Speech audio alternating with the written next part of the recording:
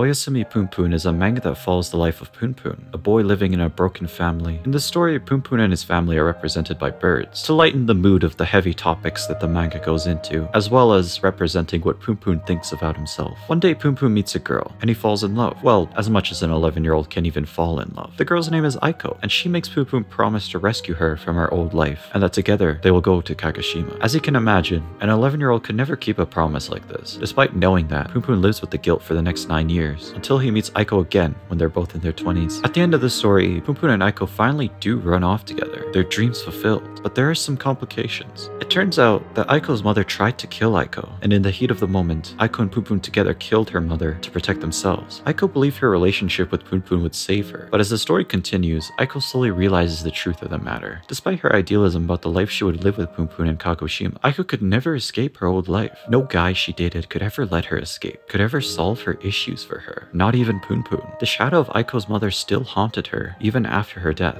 But what if Aiko's mom hadn't died? I doubt Aiko's story would have ended much differently. Trauma doesn't go away, even if you're not in the immediate vicinity of the cause. It can be mitigated, sure, but never fully removed. I think this was Aiko's subtle realization during the events of Kagoshima. Punpun and Aiko's relationship is complicated. It's very hot and cold till the end. They shift from being passionately in love and abusive to each other on a dime. This reaction is most likely due to how they are literally on the run for murder. The stress is getting to them, causing them not to trust each other. It's like IRL among us.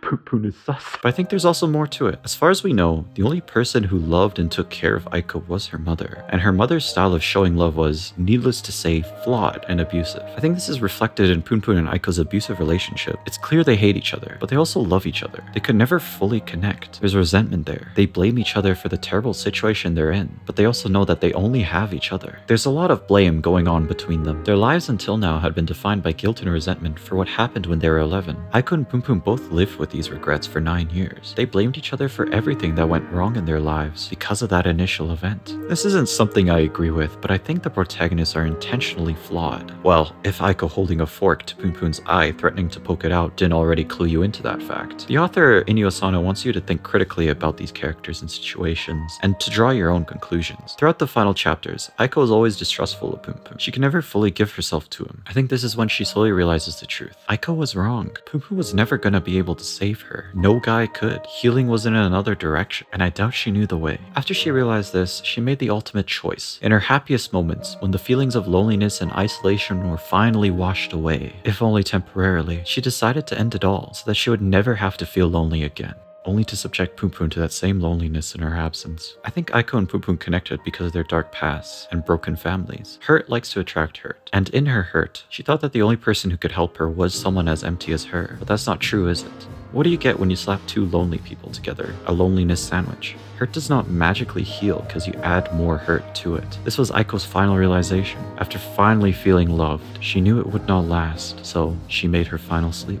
Despite the bleak ending for Aiko, Punpun shows that there is hope for those who are hurt. In his last moments, Punpun defeats the evil within him and almost dies, only to be pulled back into the land of the living by Sachi. It's telling that when we last see Punpun, he's with his friends, or rather, he's with his second family, people who love him, care for him, people he lives for and who live for him. The family that finally brought Punpun out of his shell and let him grow. As far as we know, Aiko never had friends like Punpun's. For example, the relationship between Sachi and Punpun is mutual. They both challenge each other and bring the other up, while Aiko and Punpun want to bring each other down. Maybe I'll compare the differences between Aiko and Sachi in another video. But lastly, I want to talk about the final chapter. What was Aiko's legacy in all this? What did those people who meant so much to us in life mean to us in death? I think the final chapter gives us Inio Asano's answer to this question, though through a meeting between Punpun and Harumi.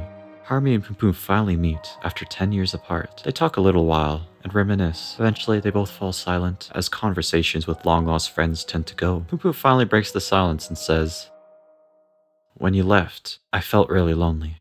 And Harumi agreed. They shared this small moment together, despite it being revealed later that Harumi didn't even remember Punpun's name. And it's implied that Punpun didn't even remember Harumi's either. Despite this, they shared that small, intimate moment. In an earlier chapter, it's shown that Punpun is slowly forgetting Aiko. Despite what she meant to Punpun, over time, he slowly forgets her face, her mannerisms, her voice. But he'll never fully forget her. Drawing the parallel to Harumi, Punpun may not remember what Harumi looks like, sounds like, or even his name. But Punpun will always remember remember how Harumi made him feel. By saying this to Harumi, he's learned how to process his feelings. Even in a small way, he's learned how to heal, if only slowly. Sadly, he can never say what he wants to Aiko. Instead, he talks to Aiko in his dreams, but I doubt he'll ever fully move on from Aiko's effect on his life. Punpun used to feel guilty for not being able to take Aiko to Kagoshima. Ironically, after finally taking her there, he now feels even more guilty, but for a different reason.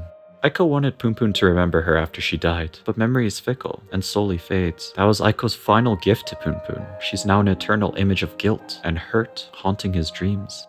Aiko thought that if she loved in her final moments, she'd be loved forever. That wasn't true. She hurt the person she loved most. He only feels guilt now. She thought that the person she loved would never forget her. She was wrong. Punpun had a life to live and friends and family to support. She thought that there was a way for her to never feel lonely again. Instead, she now feels nothing. Aiko thought that love would cure her, but she was never cured. That was Aiko's mistake.